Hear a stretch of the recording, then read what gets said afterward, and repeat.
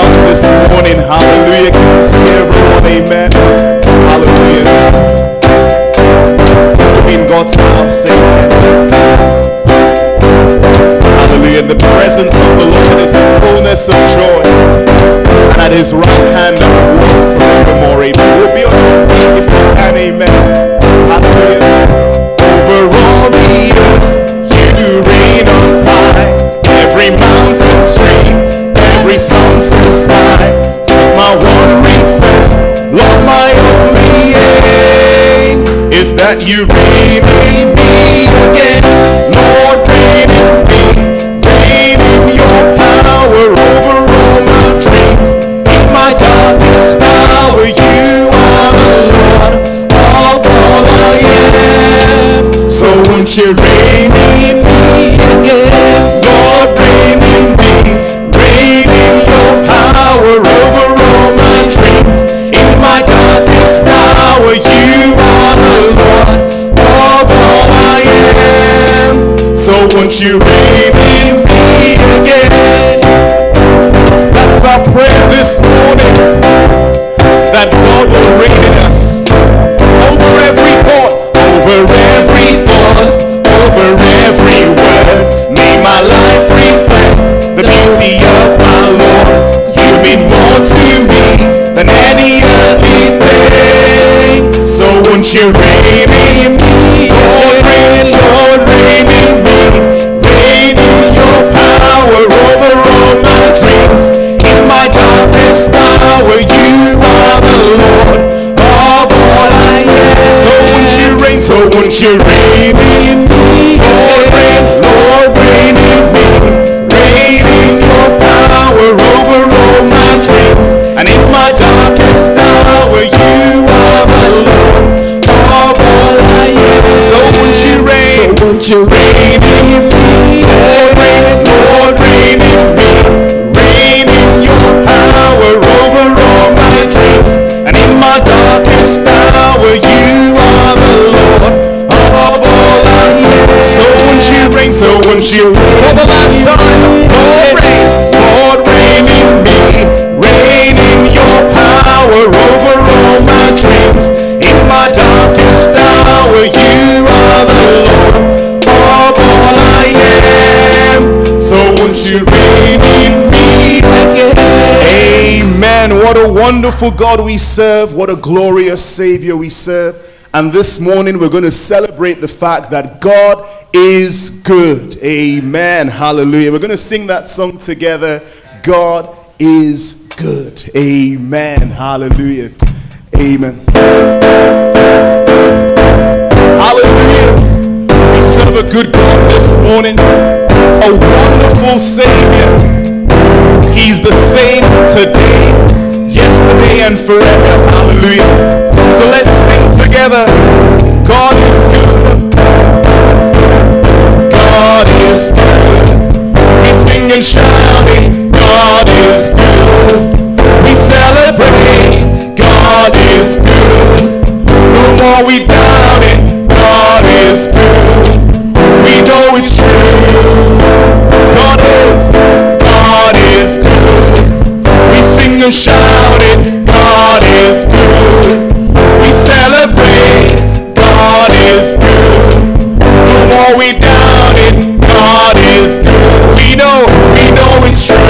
And when I think of his love for me, my heart fills with praise, and I feel like dancing. For in his heart there is room for me, and I run with arms open wide. Oh, God is good. We sing and shout it. God is good. We celebrate.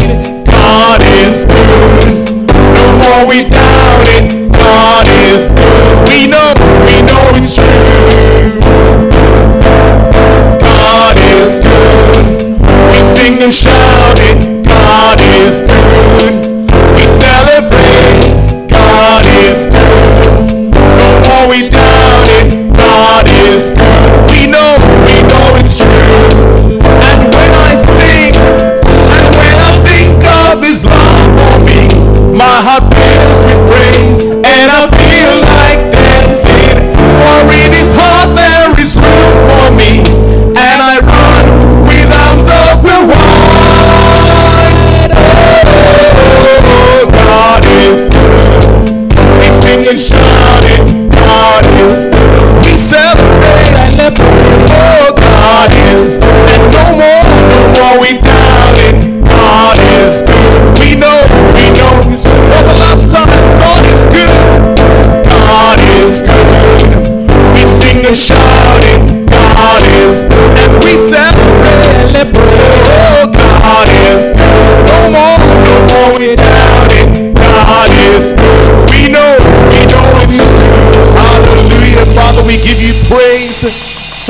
for your goodness. Thank you for the cross, God. Hallelujah. Amen. He came to my rescue. We serve a God this morning. And when we call, He comes to our rescue. And I want to be where you are. Hallelujah. Let's sing together. Falling on my knees and worship. Falling on my knees in worship. Giving all I have to see your face.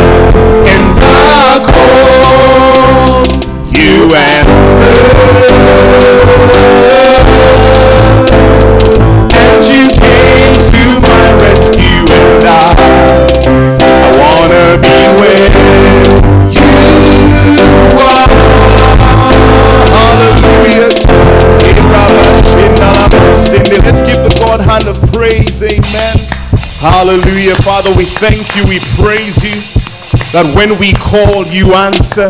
That, Father, you come to our rescue, God. We appreciate you. We bless you this morning.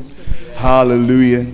Amen. Thank you, praise and worship team. Saints, we're going to go into a time of prayer this morning. I want us to bring our needs, to bring our requests before God, to let God know what's on our hearts this morning. Please don't feel you've got to come in a religious way and all the fancy words. Just let God know what's on your heart this morning. I want us to pray for souls to be saved. That's what we're really contending for. The miracle of seeing souls saved. Pray for Huddersfield. I want us also to remember Leeds, that amazing city of Leeds. We want to see God move across Yorkshire. We want to see souls saved and people turn into Jesus. Amen. As we pray this morning, I'm going to ask my brother Cordell if he would open us up in prayer this morning, all the way from Leeds. Amen. Brother Cordell, if you could please open us in prayer this morning. Hallelujah. Lord Jesus, we just want to give you thanks as we congregate together this morning. Lord God, we're just praying, God, for your presence, Lord, as we come to hear your word, Lord. God, I pray that you will minister, God, into hearts in this place, Lord. God, I pray that you will speak into our lives, give us the direction that we need, Lord. God, we're just praying, God, for the city, God, of Huddersfield. We're praying, God, that you will continue, God, a wonderful work, Lord, that you'll be drawing people, God, and touching hearts and souls, God. God, we're praying, God, that we'll see, God, people make decisions for you, God, in this town, Lord. God, that we'll see people, God, that are destined, God, to be preachers, that are destined to be pillars, Lord, that are destined to do powerful things in your name. Lord God, we're praying, God, for true conversions, God, not religious ones, Lord. We're praying for people, God, who are going to have an impact, Lord. For there are people out there right now, Lord, that are looking for answers, God, that are lost, God, that need you, Lord, that need, God, to be touched by you. And we're praying, God, that you'll use, God, your people, God, to reach them, Lord.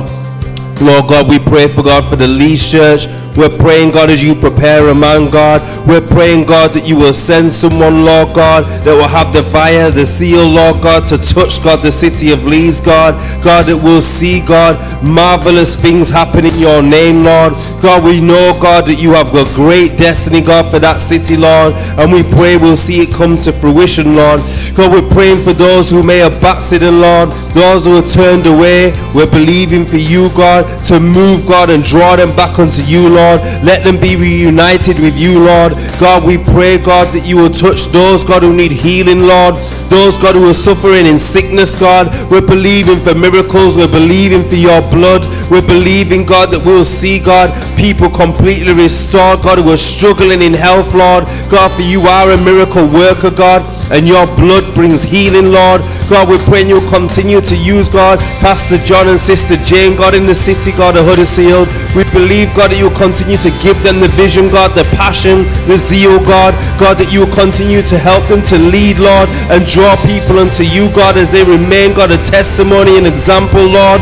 God, we just pray, God, you will continue to fill them with fire, Lord. God, we pray that you will move, God, amongst, God, the Yorkshire in general, Lord, and we believe in, God, for Wakefield. We're believing for the new churches that you have launched. We're believing for Doncaster. We're believing, God, that you will continue to spread. We pray, God, that you will continue to use, God, this ministry, Lord God, to touch, God, your people, God, and to see people restored, Lord. We want to lift you up this morning in the mighty name of Jesus, Lord. We want to give you all the praise, God, as you are worthy, Lord. And we just want to give you thanks, God, that we can come together, Lord, together as one, to worship you, God, to hear your word, Lord, to be directed and, God, to be restored. God, we believe and give you thanks this morning in the mighty name of Jesus, Lord. Amen. Turn around and greet one another this morning.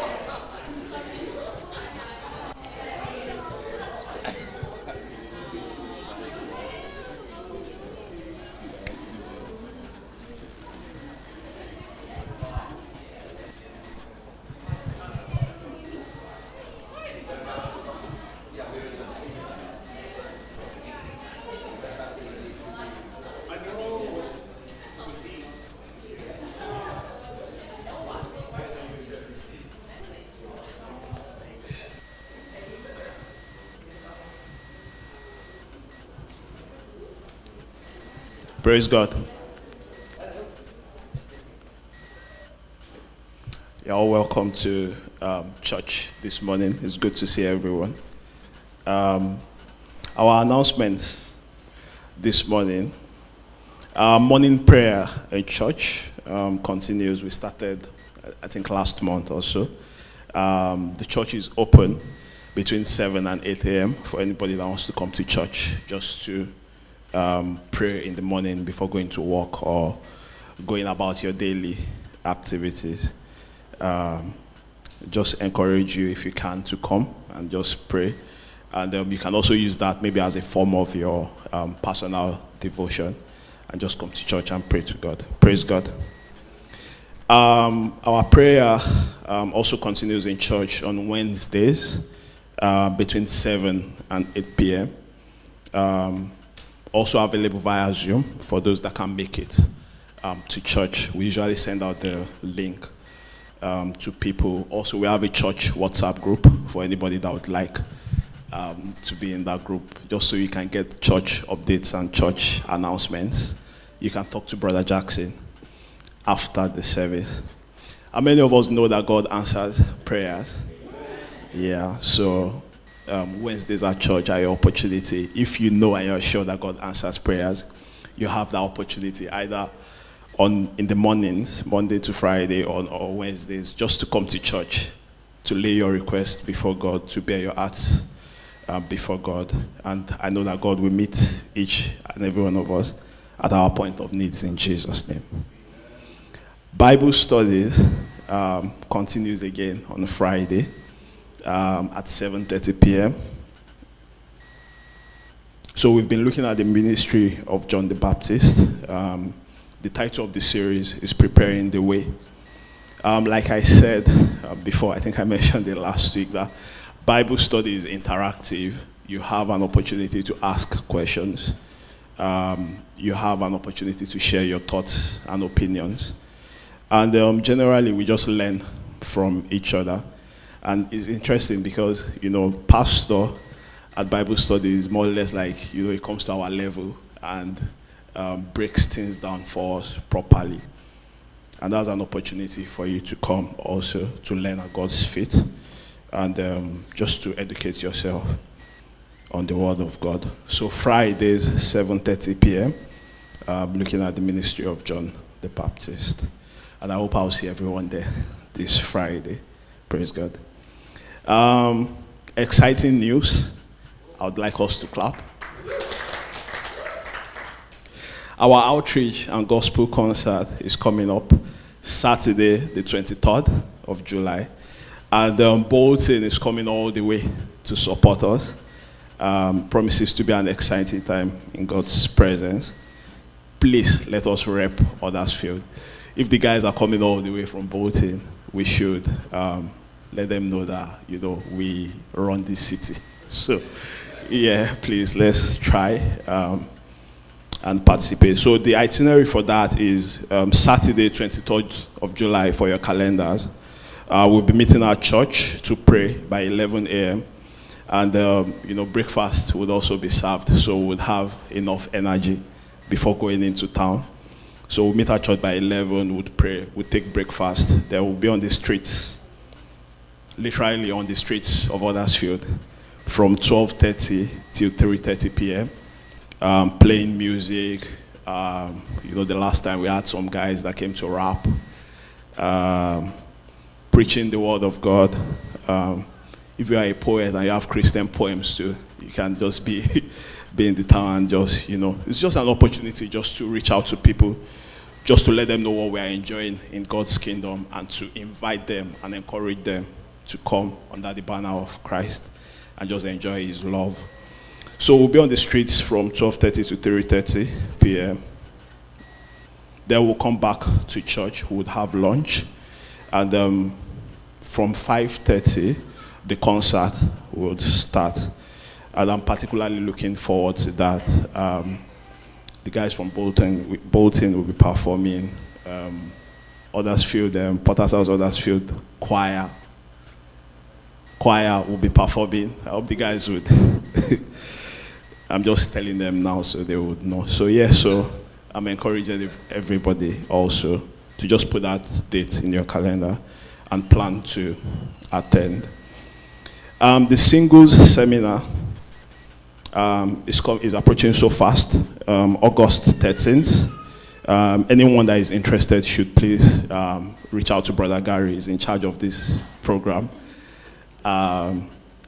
Married people for now are prohibited from attending. It's just for single people or probably people that are also in courtship.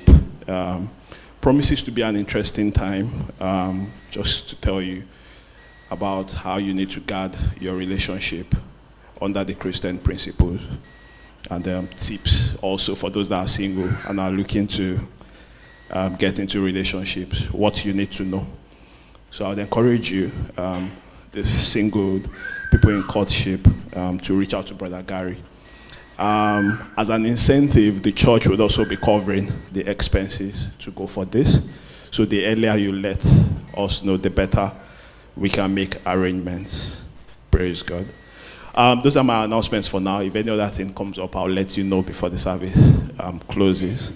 And if you have any questions or you need to know where the toilet is or you have any inquiries, just reach out to any of the guys, Jackson, Ebuka, or Gary, and I'm sure they will be able to help you out.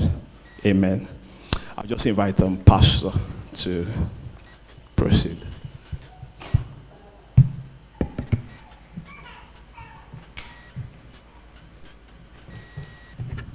Amen. We're going to take an offering this morning. And, you know, with the offering as a church, we don't tend to make too much of a fuss about the offering. You know, David would usually mention that you're under no obligation to give.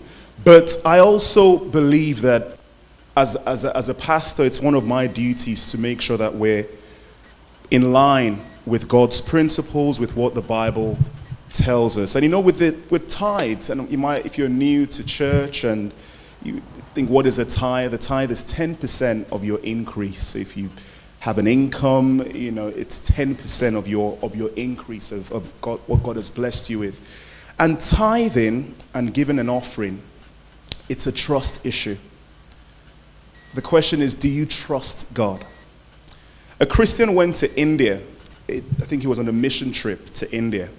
And in India, you know, India is a highly populated country, and sadly there's a lot of poverty in India. So on the streets of many cities in India, you have street beggars, and they're literally begging for alms. They can't have employment, or they're stricken with disease, and all they can do is beg for money. And so this Christian on this trip, he sees this beggar, and he wants to bless this man with a lot of money. You know, he's walking around. He's probably got about $100, and he just says, I want to bless this beggar with about $100, which is insane amounts of money in India if you convert that. And so he walks up to the beggar and says, you know, I want to give you some money. He brings out the money. He's got this wad of notes in his hand. The beggar's eyes widen. He thinks, for the month, I'm sorted here. But the Christian says to him, I see you've been getting all these pennies and whatnot. I tell you what, give me all the money you've collected today, and I will give you $100. And the beggar thinks that's a no-brainer, you know. He's only collected all these pennies, were not even up to $1. And he begins to gather his pennies, and he's about to give them to this Christian. And at the very last moment, he holds back.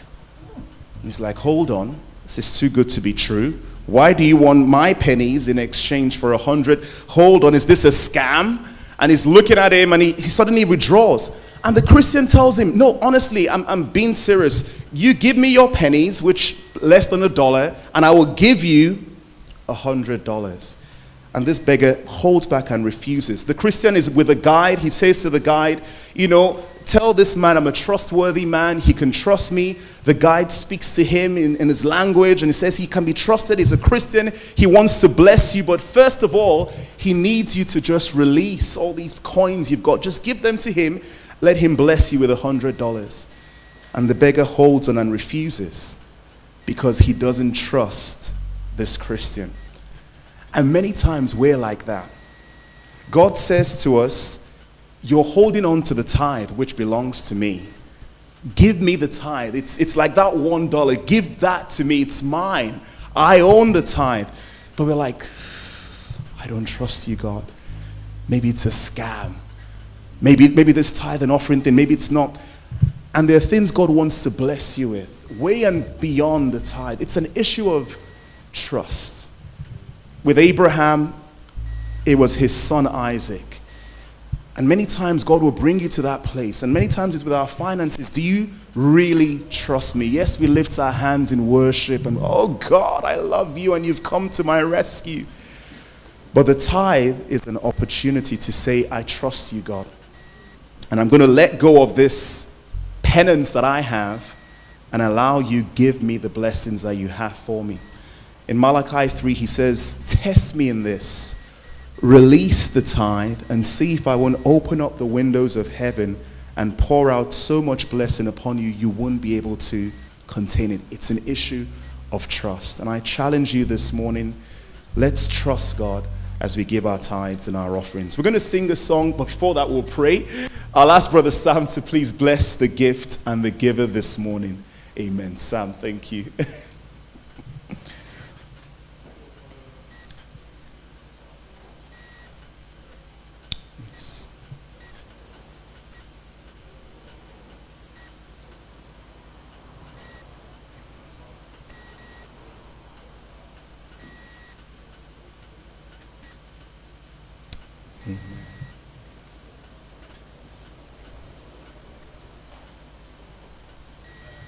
Amen. Hallelujah. We're going to sing a song, Lift Jesus Higher. Brother Ebuka will pass the baskets. Thank you. Amen. We'll sing that song together. Amen. Lift Jesus higher. Lift him up for the world to see. He said, if I be lifted from the earth, I will draw all men unto me. Lift Jesus higher. Lift Jesus higher. Lift him up for the world to see. He said, if I be lifted from the earth, I will draw all men unto me. Oh, lift Jesus higher. Lift Jesus higher. Lift him up for the world to see. He said, if I be lifted from the earth, I will draw all men unto me. Lift Jesus high, lift Jesus higher. Lift Jesus higher. Lift him up for the world to see.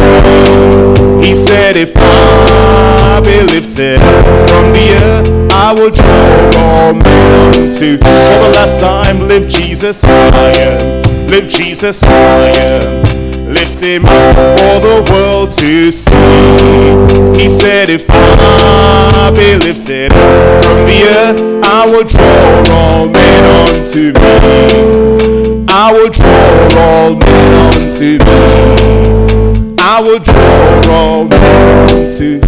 Amen. Let's give it up for the praise and worship team. Hey. Well done, guys. Amen. Right, church, we're in for a treat this morning. We have preaching royalty amongst us. We're blessed today and honored really to have Pastor Steve and Ruth Hurd with us this morning. I'm going to embarrass Steve just a bit with a bit of an introduction. So, that's Steve, that's them in picture, but that's them in living color. That's the live version. So Pastor Steve and Ruth, Steve has an amazing testimony. He's going to weave it into his sermon this morning, but he's got an amazing testimony. But Steve and his wife Ruth, they pioneered the Ark Church in Huddersfield in 2010. I'm hoping I get all my dates right. There's a few dates. But prior to that, let's go back in time a bit. They had pioneered a city church in York in 1999/2000. So Steve has been preaching over 20 years, or church planting for over 20 years. So that was in 1999/2000. They pioneered City Church in York. They were there. And in 2008, they felt called by God to start a work in Huddersfield. And there was a time of prayer and planning and preparation for that over about 2 years. And then in 2010, September 2010, they started the Ark Church at Greenhead College in Huddersfield. And they've taken that church on to amazing heights. And, you know, just last year, Steve handed over the reins. I know he looks really young, but Steve felt it was time to hand over the reins of leadership of the church, and that's now been led by Pastor Andy. But Steve still serves at the Ark Church as an elder, and he's a man of God. He has a heart for evangelism. One of the reasons I asked Steve to preach for us today is because Steve is an evangelist at heart. He wants to see people saved. He's got a burden for Yorkshire. They've planted a church into Halifax. Himself is from Barnsley, born and bred. And they're actually helping a couple plant a church in Barnsley right now as well. So he's a man after God's heart. He's got a passion for the gospel. And I'm just praying that is infectious, that it's a contagious thing that catches most of us today. But please, let's give a warm welcome to Pastor Steve Hurd as he comes and ministers for us this morning. Steve, thank you so much. Thank you. Thank you, John. Welcome. It's really great to be here this morning.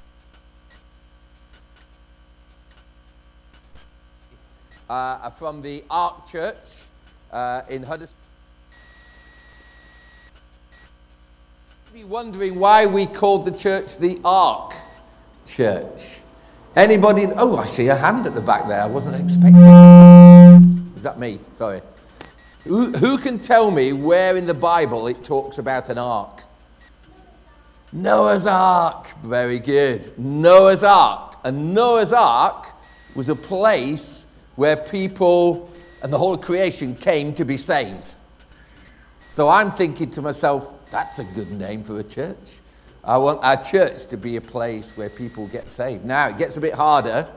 Who can tell me where there's another ark in the Bible? Anybody? Ooh. The Ark of the Covenant. That was the place where God lived, if you like, where the people went to meet with God, and God met over the top of the Ark of the Covenant. People went to meet and experience the power and the presence of God. So I'm thinking, that's a good name for a church. I want a church where people meet with the power and the presence of God. Now, this is where it might get a bit tricky. Can anybody tell me about any other arks in the Bible? See, everybody thinks there's 2 arks in the Bible. But actually, there's another one. So you know when Moses was a baby, yeah, and he was going to be killed by Pharaoh, and Moses' mother placed the baby Moses in a basket, and it floated in the river. That word basket, it's the same Hebrew word translated ark. So we read basket, but really it's the same word as the ark, Noah's Ark. It really means a box. That's what it means. And Moses was protected and kept safe in that little ark, that basket. And I thought, well, that's a great name for a church as well. A place where people get saved, a place where people come to meet with the presence of God, and a place where people feel the presence and the safety and are protected by God. So we're from the Ark Church. It's great to be here this morning. Such an honor to be here this morning. See your passion for the town of Huddersfield and indeed Yorkshire. So we're part of a family of churches. I was chatting to Cordell. We have a church over in Leeds as well. In our family of churches. Church in Harrogate, 2 churches in York where Ruth and I used to be, a church in Sheffield, Bradford, and we're looking to start a church in Halifax and also in Barnsley as well. But our passion is Yorkshire, but for this town of Huddersfield. And it's great to get to know John a little bit. So some of us who are pastors, leaders of churches in the town, we meet together for prayer and for fellowship and to do just to do things together. So myself and a couple of other guys started what we call Hope Huddersfield. Hope for Huddersfield a few years ago, back in 2010 when we arrived in the town, just to be together.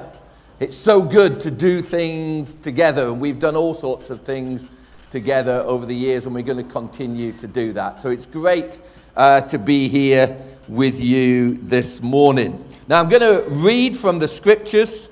I want to get right into it from the second book of Corinthians. And chapter 5, one of my favorite passages in the scriptures, 2 Corinthians and chapter 5.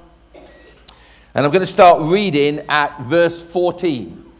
Second book of Corinthians, chapter 5 and verse 14. And Paul says this: "For Christ's love compels us, because we are convinced that one died for all, and therefore all died. And he died for all, that those who live should no longer live for themselves, but for him who died for them and was raised again. So from now on, we regard no one from a worldly point of view.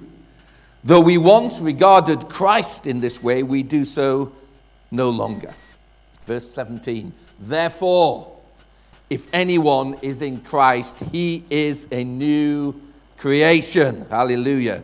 "All this is from God, who reconciled us to himself through Christ and gave us the ministry of reconciliation. That God was reconciling the world to himself in Christ, not counting people's sins against them. And he has committed to us the message of reconciliation. We are therefore Christ's ambassadors, as though God were making his appeal through us. We implore you on Christ's behalf, be reconciled to God. God made him who had no sin to be sin for us, so that in him we might become the righteousness of God." Chapter 6, "As God's co-workers, we urge you not to receive God's grace in vain. For he says, 'In the time of my favor I heard you, and in the day of salvation I helped you.' I tell you, now is the time of God's favor. Now is the day of salvation." Father, we thank you for your word. Thank you that in your word is everything that we need. Everything we need for life, for righteousness, everything that we need for this town of Huddersfield, for this county of Yorkshire, for this nation, everything that we need. Thank you for your word and your Spirit. Holy Spirit, bring your word alive amongst us here this morning. Even as I speak, Holy Spirit, would you come and work in the hearts of my brothers and sisters here this morning. In Jesus' name. Amen. Now this sermon has the title of Get Right with God.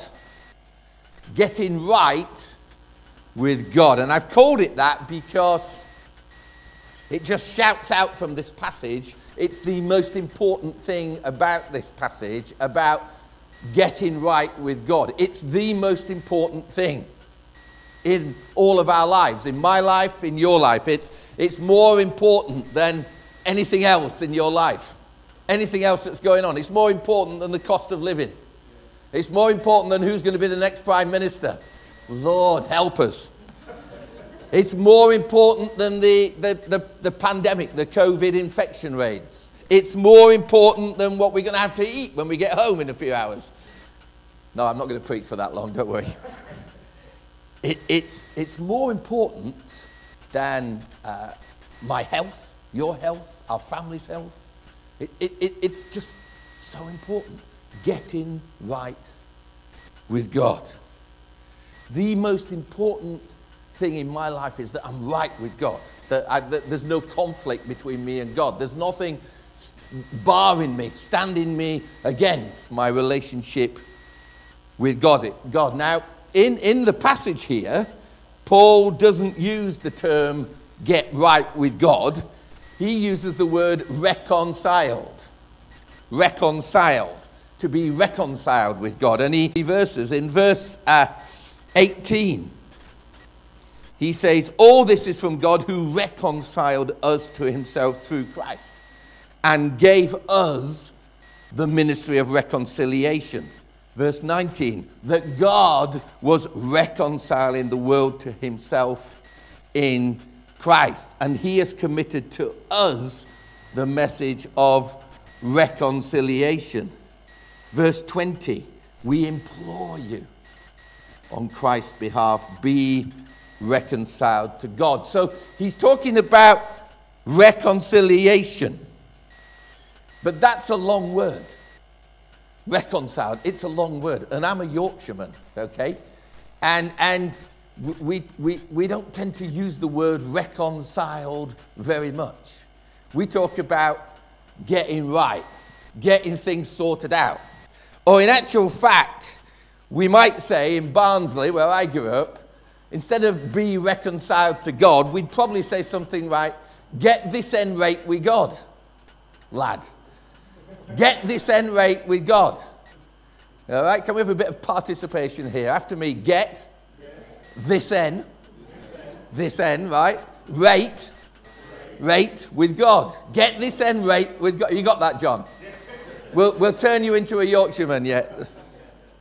Get this end rate with God. Reconciled. I looked up the word reconciled in the dictionary. I think I knew what it meant, but I thought I'd check, okay? To be reconciled, it means to make yourself no longer opposed to someone or somebody. It means to become friendly with someone after estrangement or after you've had a fallout. Okay? To make peace with someone. It means to re-establish friendly relations with someone. It means to make, this is a good one, to make two apparently conflicting things compatible with each other.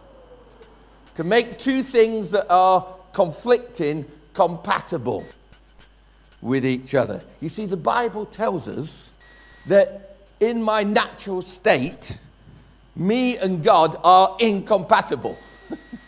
We are incompatible. We have to be separated. There has to be an alienation between me and God. Because God is holy and pure and I am not. That is what the Bible tells us. The stuff in my life, the sin in my life, the things that I do that I shouldn't do, and the things that I don't do that I should do, all of that stuff separates me from a God who is holy and pure. So I'm separated from God.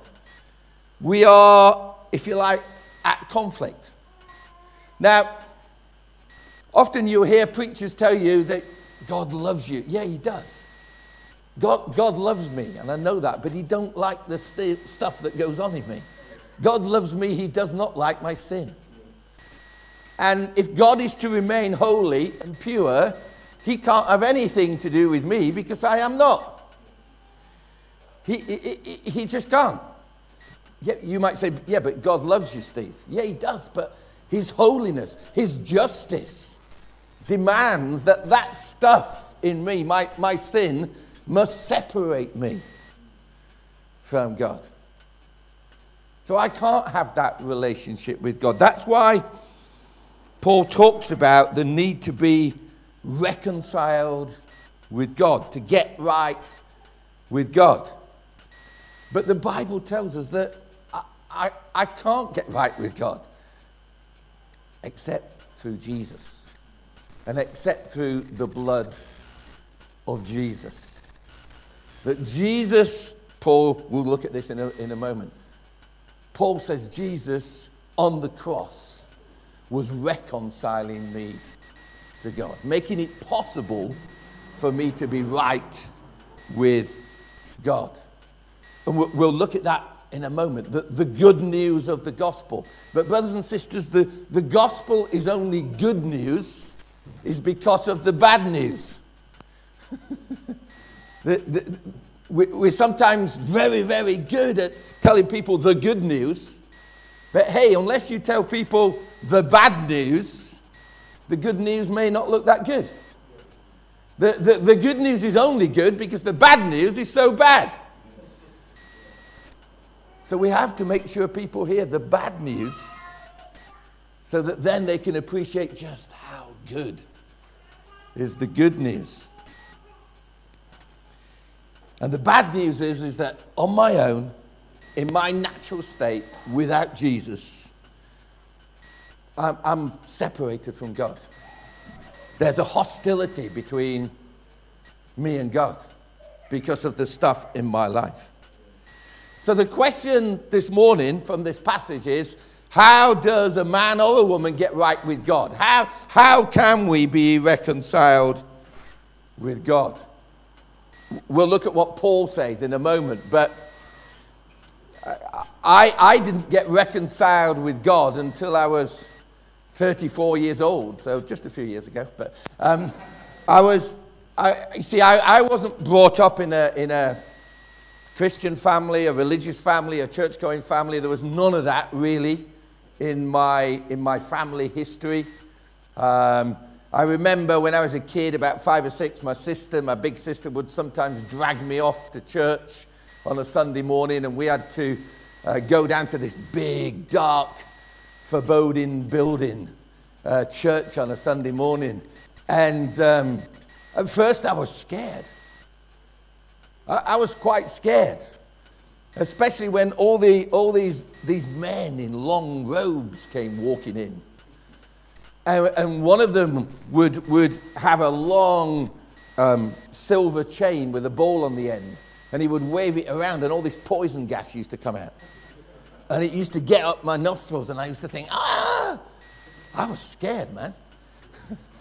I didn't realize at the time it was incense, and I'm happy with a bit of incense now, that's fine. But no one explained to me about incense perhaps ushering in the presence of God. By the way, we don't do incense at the Ark Church, but who knows? But I was scared, and then after a while, I just got bored.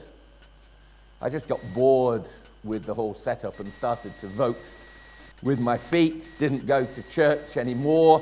By the time I went off to university, where I met my beautiful wife, Ruth, I was a convinced and convicted atheist, and I loved talking to Christians. Oh, I loved talking to Christians and asking them all the questions that they struggled to answer about this God. You see, I thought that it was just a fairy story. I thought Christianity was for people who couldn't cope with life, perhaps for weak people.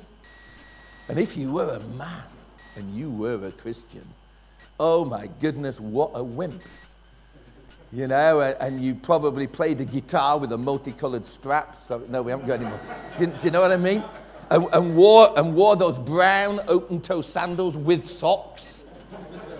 You know, and that was my picture of a Christian man, someone who just wasn't in the real world. I was a Yorkshireman. Yeah? You know, I wanted something firm and solid. If you could feel it and touch it, then I believed in it. None of this airy-fairy spiritual nonsense. Ruth and I met, as I said. We got married. And Ruth had a little bit more of a church-going background to her family life than I did. And she would sometimes go off to church on Sunday. And I always remember one Sunday morning she came back from church. We were living in Billericay in Essex. And Ruth came back from church on a Sunday morning and she said to me, "I've become a Christian." So my first response was, I thought the Moonies or some weird cult or sect had got her or something or other, you know. But then I thought, well, I thought you already were. And she said something along the lines of, well, so did I, but I wasn't, but now I am. And it didn't mean much to me at all. I wasn't the least bit interested. I remember for quite a while, a few years, Ruth used to leave little booklets lying around the house, little tracts. Back in those days, there were these little green booklets called Knowing God Personally. And she would leave them lying around the house, hoping that I would pick it up and read it. And I was determined that I was never going to pick this up and read it, you know. And there it would be on the coffee table. She was determined she wasn't going to move it till I had. I was determined I was never going to read it, so the coffee table got very dusty. And these leaflets, I mean, I think I remember once I sort of picked it up and had a sneak view inside and then put it back down so she didn't know I'd looked at it. And this went on, but the church that Ruth was going to, the curate there at the church was a guy called Paul, and he took an interest in wives whose husbands were not in the church. And he obviously did his homework on me and found out that I was passionate about sport, okay? So I still am, love sport. I used to play a lot, don't do so much these days. But he found out I was passionate about sport. And one day, he came around the house, I think it was, or I started to sit at the back of the church helping Ruth take the kids to church. You know what it's like on a Sunday morning, getting everybody dressed up and to church on time. And I was sat at the back scowling at anybody who came anywhere near me, you know, to talk to me. And Paul came up and got talking. He said, how about a game of squash, Steve? How about playing a game of squash? So I know this is difficult to imagine. In those days, I was very fit, okay? Very active. And there was this vicar, you know, sort of, well, he was a vicar, you know, come on, asking me to play him at squash. And I thought, no, I can't. Anyway, several times he came and asked me to play squash. So eventually I condescended to play the vicar at squash. And we played squash. We turned up, and I don't know if you know the game squash. I stood in the middle of the court, you know, sort of knocking the ball around, and he was running around, scraping to get it back, sweating profusely, you know, and I was just sort of there, whatever. The game of squash, let's just say it didn't tax me too. I was very proud in those days. So we kept playing squash, and one day in the changing room afterwards, he reached into his bag and he pulled out a book. And it was a book. He said, Steve, I'd love you to read this book. He said it's called Who Moved the Stone? And it was about the resurrection of Jesus. Who moved the stone? He said, I'd love you to read this book. I said, Paul, happy to play at squash. No way I'm reading your book. End of story. Play squash again the next week. Sure enough, reaches into his bag, the book comes out. Steve, I've still got the book here. So I'm saying it must be getting a bit sweaty and whatever now with your squash gear, but I've still got the book, Steve. Like, no, I don't want to read the book. Every week he would bring the book out. Steve, I'd love you to read the book. He was persistent. He wore me down. So eventually I came up with a master plan. I said, Paul, the day you beat me at squash, then I'll read your book. I thought, that's it. It's never going to happen. Blow me down if our squash games didn't start to get a little bit competitive. I had to start moving. I had to start running. It got to the point that I was sweating. And I was determined he was never going to beat me, but he was equally determined he was, so I would read his flipping book. One morning, we got changed. We were walking down towards the squash court. This incredibly fit-looking guy, who I'd sussed out was the squash coach at the sports centre, comes down the corridor. Paul is walking past, high five with the squash coach. Squash coach says, this is the day, go get him. And I'm thinking, what? Hang on a minute, he's taking squash. This guy's taking squash lessons. He's so determined I'm going to read his book. He never did beat me, but I had to move house just to make sure. No, we did move house for my work, a different thing. And Ruth seems to think he did, I'm sure he never beat me. I eventually read his book many years later, and it's a great book.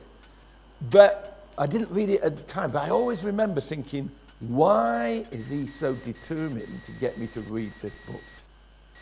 Why? That made me think a little bit. But we did have to move house. We moved to a different part of the country, up to the Midlands for my work.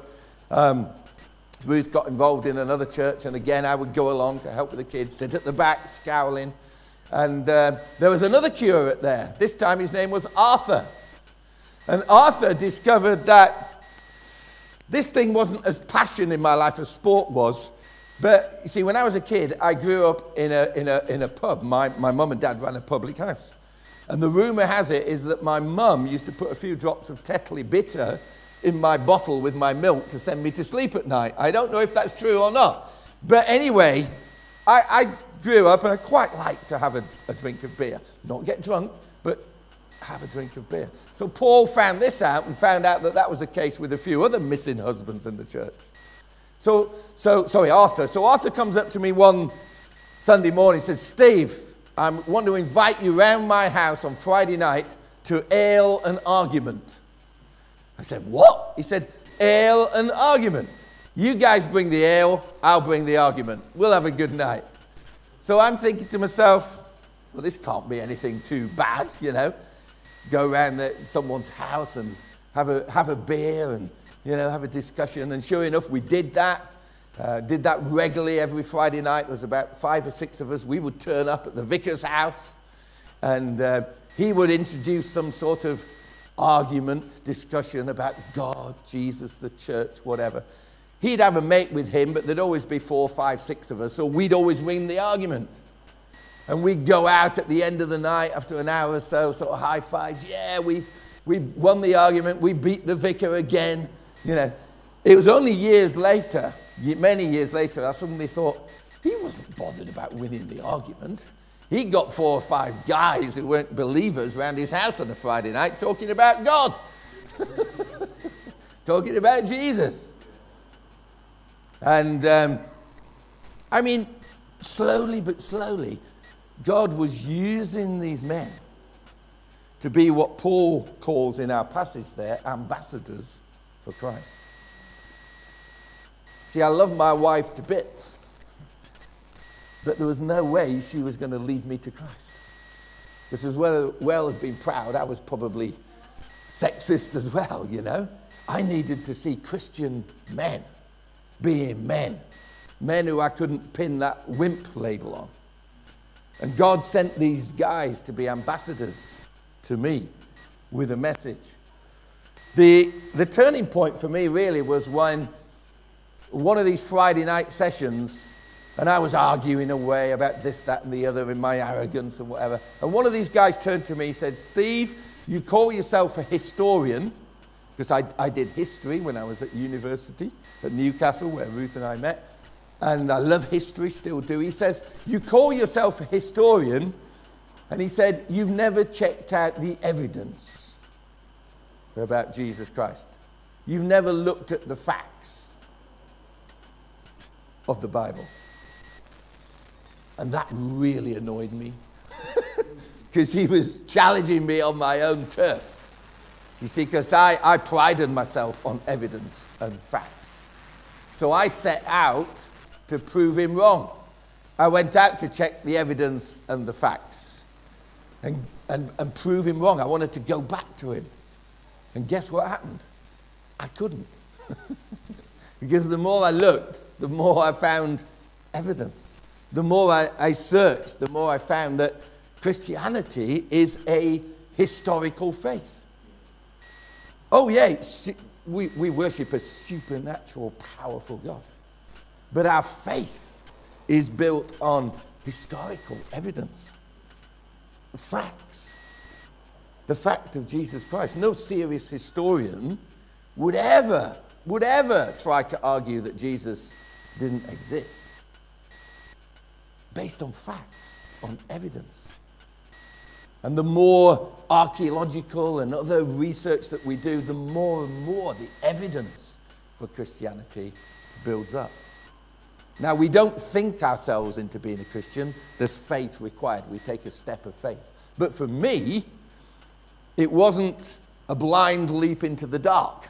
It was a step of faith from a reasoned view. And eventually I got to the point, I got invited to a Billy Graham event, and then I went to a music concert at the NEC in Birmingham on the 20th of October 1989. I don't really know what I was doing there. I was on my own. The hall was filled. There were 10,000 seats. I was sat next to an empty seat, and the other 9,998 were full of Christians. I'm pretty sure the way they were all singing and worshiping and whatever. I think I was the only non-Christian in the place. But there came a point where the guy on the platform said, turn to the person next to you and the two in front of you or behind you and form a four and pray with them. So I'm going, oh, you know. And it was even worse because there was no one sat next to me, and then in front of me, two teenage girls turned round. And I'm going, oh, they're going to know I'm an imposter. I shouldn't be here. But they didn't say anything. They just started to pray. And I always remember thinking, they started to pray to Jesus as if he was sat on the empty seat next to me. And I thought, this is strange. They're not praying to God as if he's, I don't know, up there somewhere. They're praying to God as if he's here. As if he's right here with us. And then all of a sudden, the penny dropped. I remember thinking, hang on, if the resurrection is true, if that book that Paul wanted me to read those years ago, about who moved the stone, the resurrection of Jesus, if that's true, if Jesus is alive, then it all makes sense. If that one thing is true, all my other doubts and everything else means nothing if that one thing is true. If Jesus is alive in the Spirit today, if he's here with us today, that answers every question. All the other questions, they're secondary issues. They're moot points. They're of no significance if Jesus is alive today. And at the end of the prayer time, the band struck up again and everybody was singing and worshiping. But I was at the back of the National Exhibition Centre in Birmingham, 20th October 1989 at 10 minutes to 10. And I became what Paul describes in verse 17, a new creation. 20th October 1989 at 10 minutes to 10. I became a new creation. And you know what? I didn't know how to pray. My prayer was something along the lines of, God, I give up. God, I just give up trying to prove that you're not real. I give up trying to prove that all this is just not true. I just give up. And if you're real, God, then forgive me. And will you come into my heart? And will you, the prayer was something like, will you prove to me that you are real and this is real? And all I can tell you is that God did that. He came into my heart. He proved himself to me.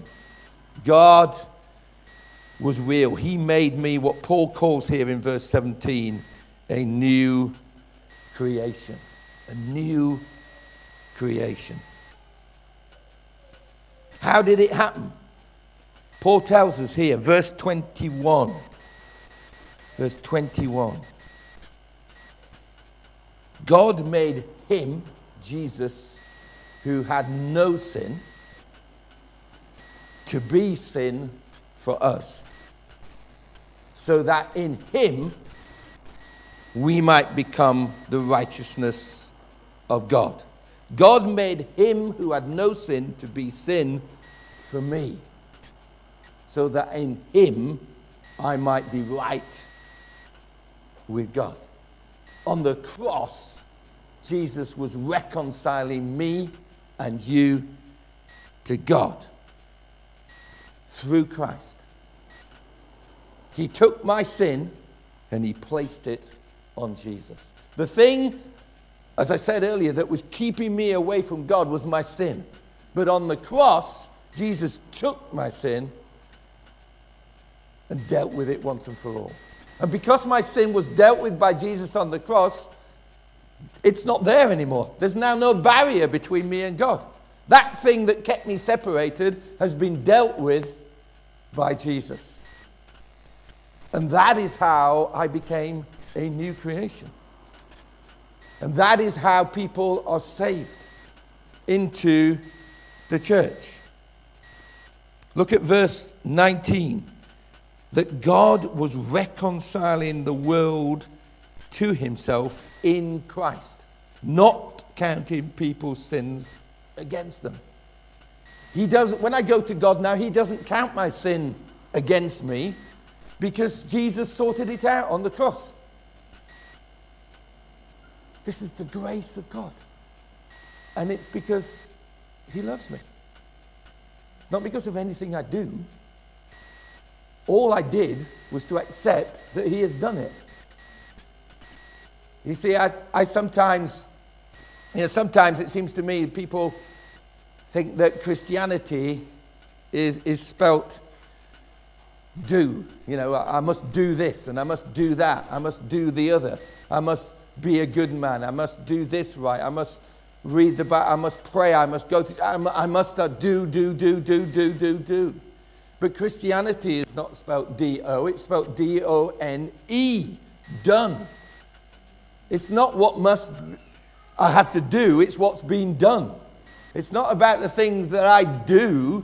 It's about what Jesus has already done for me. And the only thing I need to do is to accept that Jesus has already done it. He paid the price on the cross for my sin. The grace of God. God made him who had no sin to be sin for us.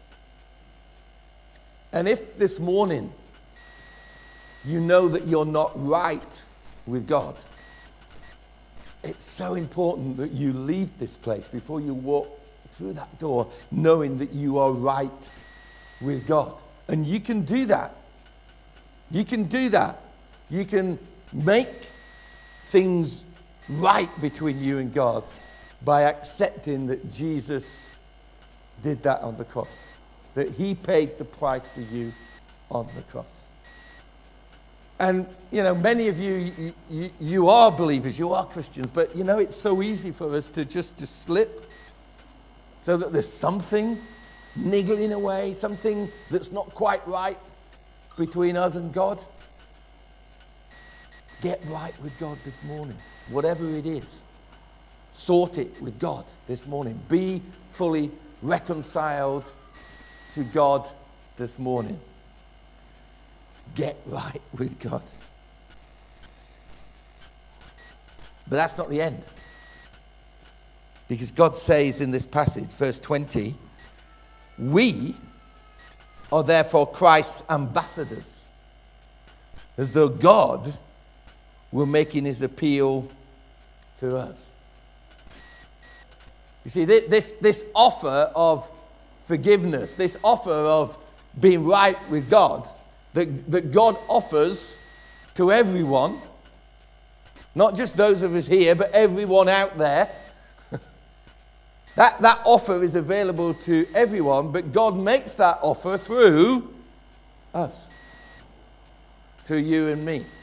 Now, I often think, God, can't you do it some other way? God, can't you just, I don't know, write your name in the sky over Huddersfield? Can't you do it some other way? But no, God says, no, you're my ambassador, Steve. You're my ambassador. We are Christ's ambassadors. For those of you who read commentaries, there are some misguided souls who say that when Paul says we are therefore Christ's ambassadors, he's talking about Paul himself and his team. But I believe, and I think most commentators would agree, when Paul says we are therefore Christ's ambassadors, he means the royal we. All of us, the big we. It's not that, you know, there's apostles and Pastor John, he's an ambassador. No, we're all ambassadors. God sends us all. It's quite interesting if you see look what the dictionary says about an ambassador. What's an ambassador? Quote, an authorized representative or messenger of the highest rank, get that, sent out on special mission. What a great description for a Christian. It's probably not the description that many of us would start with if someone said, what is a Christian? But that's a good one. An authorized representative, authorized. Jesus sends us out with authority. And you might just say, oh, it's just little old me. No, you're an authorized representative. And get this, of the highest rank. No, Steve, no, Pastor John, he's the highest. No. We are authorized representative of the highest rank. You are the commanding officer, general, whatever the highest rank is. There is no higher rank. You can't be of any higher rank. You already are. You're a son and daughter of the living God. You can't get any higher than that. You're an authorized representative or messenger of the highest rank sent out on special mission. Sent out on special mission. We're on a mission. I loved hearing the notices this morning about Yorkshire and telling people on the 23rd. Can I come? Can I come on the 23rd? Am I allowed? I want to come on the 23rd. Don't know about the concert. I might be busy, but I want to be there on the street. I love it because we're on a special mission. We're on a mission. And I've chatted to Pastor John. His heart, your heart, is the same as our heart at the Ark Church. To tell people of Huddersfield about Jesus Christ. And to see the lost saved. We're on a special mission. And our message, Jesus sends us out with a message. Because an ambassador goes with a message. You see, an ambassador delivers the message of the king. The ambassador doesn't make up his own messages. He'd soon get fired. The ambassador represents the king. He takes the message of the king to the people. Well, we are authorized representatives of the highest rank of the King of Kings. The King of Kings. And he sends us out with his message. So we need to know what that message is. And we've looked at it this morning. Our message to people out there is get right with God. Be reconciled with God.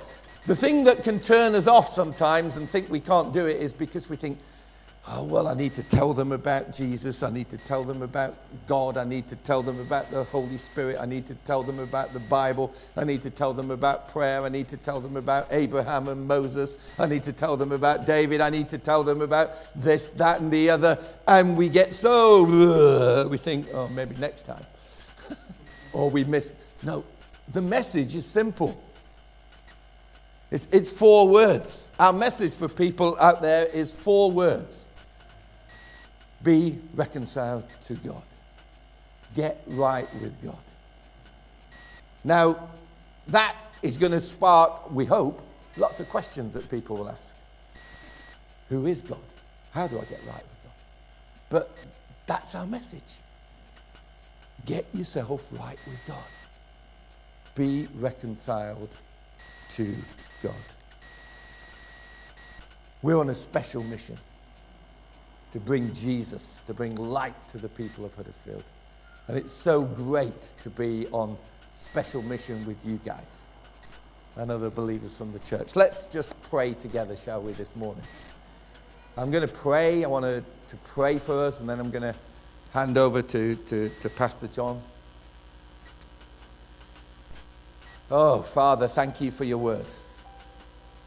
And I pray, Father, your words would not be without effect this morning. I pray, Holy Spirit, you would come now, bring conviction to our hearts.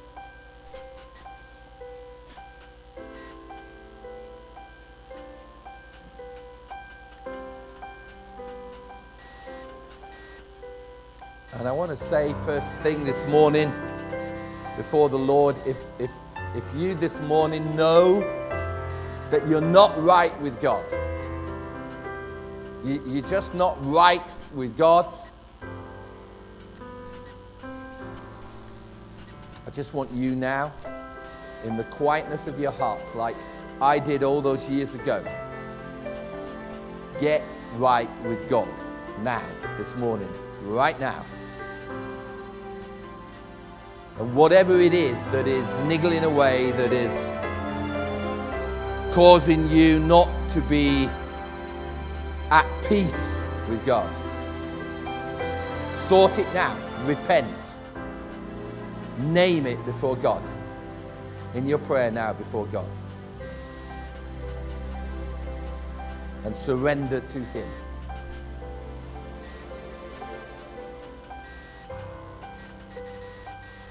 And if you're doing business with God right now, just continue. But I just encourage you, just lift your hands before God as a sign of saying, God, I surrender. I'm doing business with you this morning. I'm getting right with you this morning. You're being reconciled to God this morning.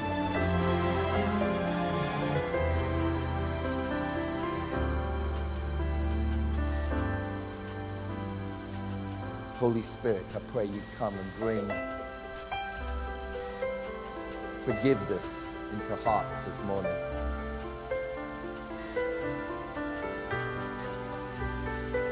Lord, you see our hearts, you see our tears this morning, you see everything. We give our lives to you, we surrender to you, sovereign God, holy God. Thank you for forgiveness. We leave our sin on the cross right now.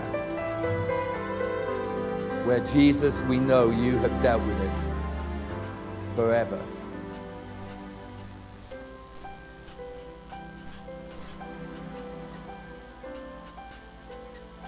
And Jesus, Holy Spirit, help us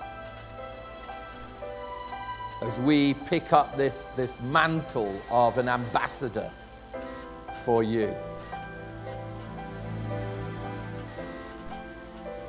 Jesus, we're sorry for the times when we haven't spoken out, when we haven't told people about you, when our light has hardly been shining at all, Lord. We ask for your forgiveness. And the Holy Spirit, I pray now you would come and empower my brothers and sisters to be ambassadors for you. I declare over you this morning, Potter's House Church, I declare over you, you are ambassadors of the highest rank.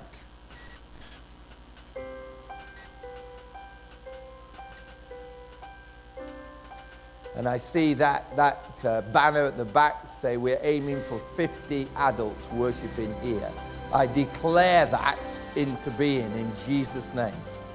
Bring them in, Lord.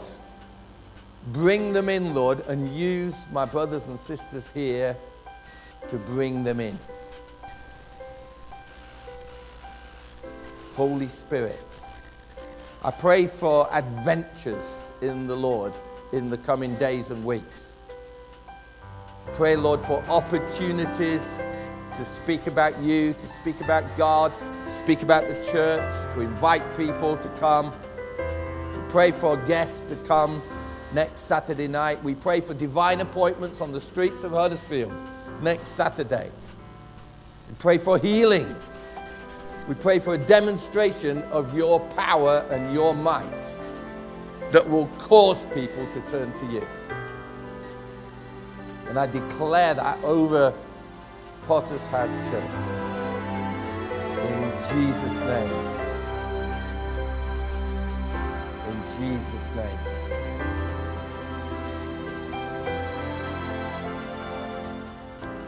Thank you, Lord. In Jesus' name. Thank you, Lord.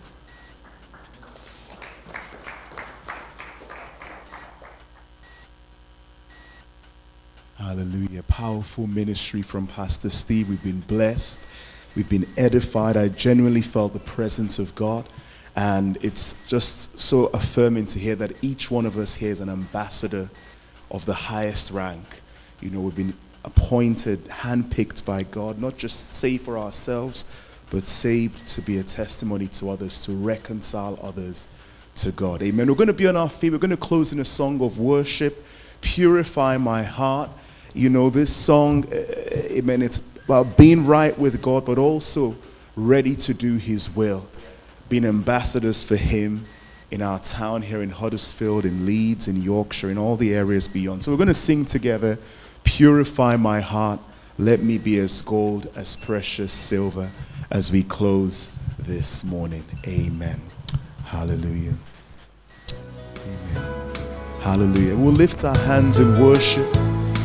Amen. And let's sing together. Hallelujah. Amen. Amen. Purify my heart, Lord. Hallelujah. Purify my heart. Let me be as gold and precious silver. Purify my heart.